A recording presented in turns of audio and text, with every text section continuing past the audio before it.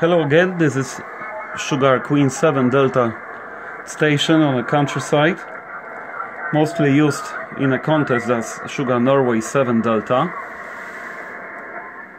And you can see the prototype of antenna controller for a double 6 switch for SO2R contest activity.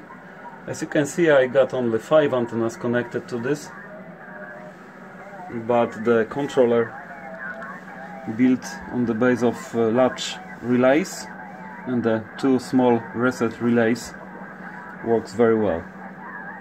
The main radio is on a top band.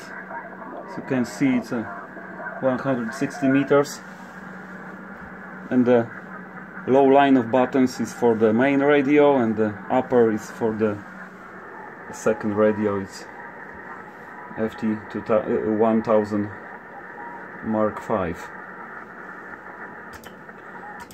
And the Mark V is on the 40 meters. As you can see that the antenna switching is working. I got 2 40 meters antenna. It's a 2-element SO2R and dipole, something like Inventor V. So this is the SO2R and this is the dipole.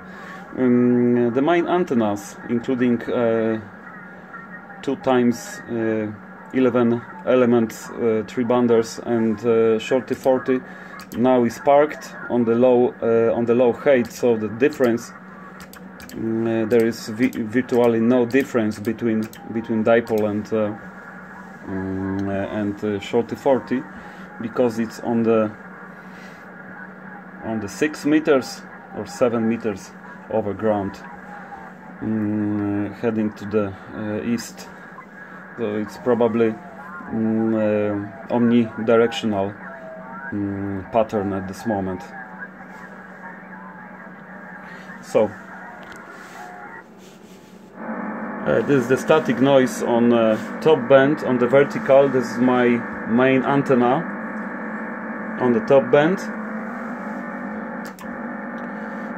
This is a dipole, 3-banders. Of course, the signal is received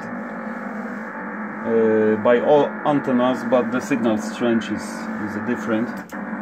This is the vertical tune to this frequency. As you can see, the S meter is on a 10 dB over 9. This is the dipole, the signal is 7. 3-banders, but of course it makes any sense to test the antenna, to test the top band on 3-banders, of course, just for the switching.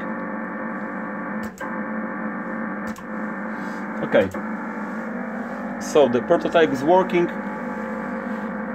Soon I will have a good PCB for it, and I will have a good version of working version of this controller.